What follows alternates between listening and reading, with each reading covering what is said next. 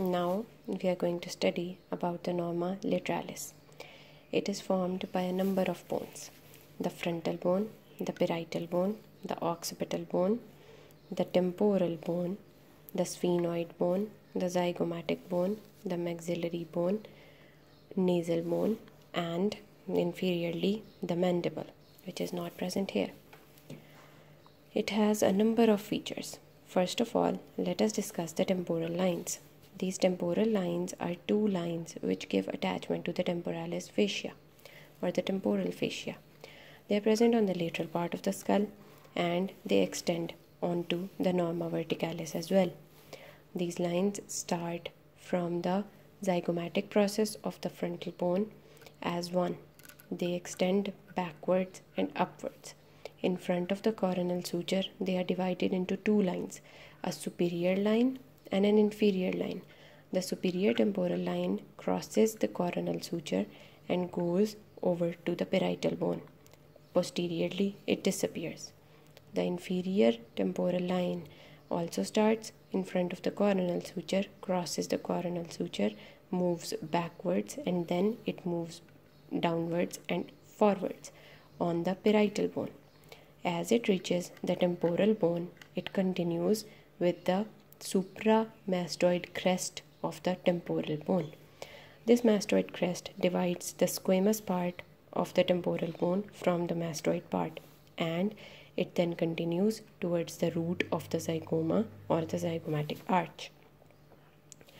Now let us discuss the zygomatic arch. This zygomatic arch is present on the side of the skull. It is a horizontal bar of bone that is subcutaneous and we can feel it on our cheek. This zygomatic arch is formed in the anterior 2/3 by the temporal process of the zygomatic bone and in its posterior 2/3 by the zygomatic process of the temporal bone. Where these two processes meet is the zygomaticotemporal suture. The zygomaticotemporal suture is directed backwards and downwards. This arch houses a space or a gap between the side of the skull and the zygomatic arch. This space is wider anteriorly and narrower posteriorly. The superior border of the arch on its anterior part has a notch which is called the jugal point.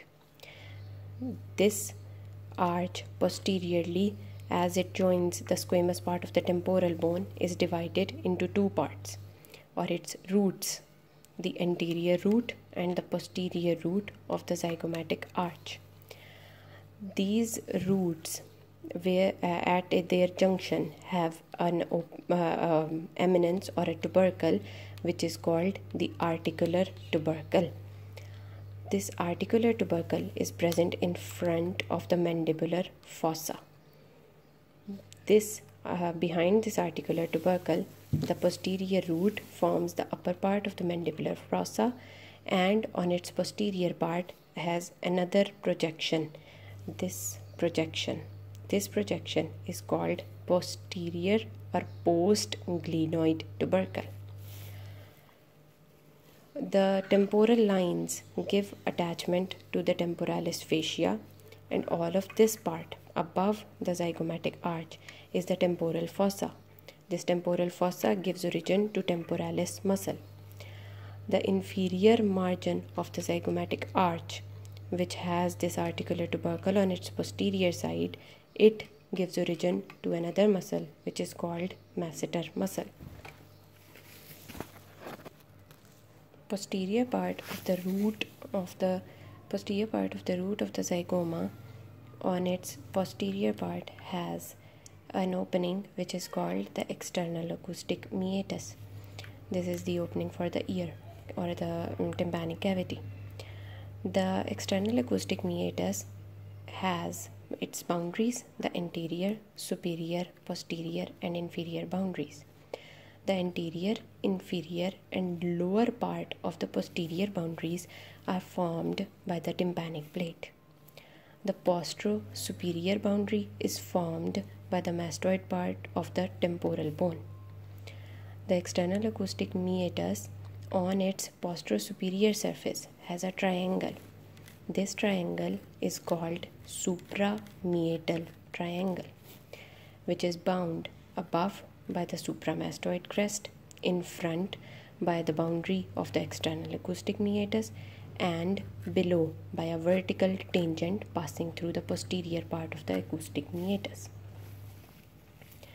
This is the part which forms the lateral boundary of the mastoid antrum. The mastoid part of the temporal bone lies just behind the external acoustic meatus. This part is continuous antero-superiorly with the squamous part of the temporal bone separated on the outside by the supramastoid crest. It articulates posterior-superiorly with the inferior part of the parietal bone. This whole is the parietal bone, and it has the suture, parieto-mastoid suture, between them. It articulates posteriorly with the occipital bone, and the suture between them is called occipito-mastoid suture. The parieto-mastoid suture and the occipito-mastoid sutures meet the lateral part of the lambdoid suture, and this part is called asterion. This is the part where in infants there was the fontanelle, the mastoid fontanelle was present.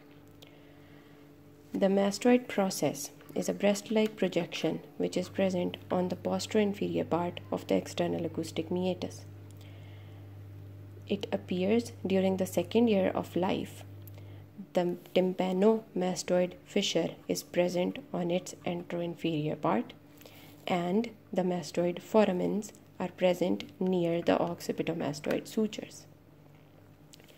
There is a long projection which is called the styloid process, which is a needle-like thin projection situated on the anteromedial part of the mastoid process. This is directed anteriorly, downwards, and slightly medially. Its base is enveloped by the tympanic part of the tympanic plate, and its apex or its most tip is usually hidden by the mandibular ramus. Now let us talk about the temporal fossa. It is bound above by the superior temporal line. It is bound below laterally by the zygomatic arch and medially by the infratemporal crest of the greater wing of sphenoid. That is, it has two boundaries below: the zygomatic arch laterally and medially the infratemporal crest of the greater wing of sphenoid. In front, it has three bones that form its anterior boundary: the frontal bone above, the zygomatic bone below, and the greater wing of sphenoid medially. All of these bones form its anterior boundary. The floor of this fossa is formed by four bones: the frontal bone, the parietal bone, the temporal bone or the squamous part of the temporal bone, and the greater wing of sphenoid. All these bones meet and form an H-shaped suture. This part where this H-shaped suture is formed, this part is called pterion. It is a very important point because of its clinical correlations. This pterion is the part where three things pass inside the brain. The anterior division, this is the part of the pterion. The anterior division of the middle meningeal artery, the middle meningeal vein, and the lateral sulcus of the brain. All of these structures are present here. This pterion is the part where on the roadside accidents, it is a thin part, it is a dependent part, and it can get damaged on the roadside accidents, and it can lead to the rupture of anterior division of the middle meningeal artery, leading to the formation of extradural hemorrhage. Now let us talk about the infratemporal fossa. This zygomatic arch separates the temporal fossa from the infratemporal fossa. This infratemporal fossa is bound in front by the posterior surface of the maxilla, medially by the lateral pterygoid plate. Laterally, it will have the ramus of mandible, and superiorly, it will have the infratemporal surface of the crater wing of sphenoid. All of this part is the infratemporal surface of the crater wing of sphenoid. This fossa is also going to contain some muscles and nerves, the lateral medial pterygoid muscles, mandibular nerve and its branches, the maxillary nerve, chorda tympani nerve, and accompanying veins, the posterior superior alveolar artery, etc.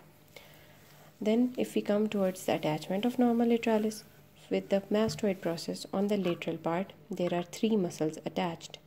From before backwards, these are sternocleidomastoid, splenius capitis, and longissimus capitis. This styloid process gives attachment to an apparatus which is called the styloid apparatus.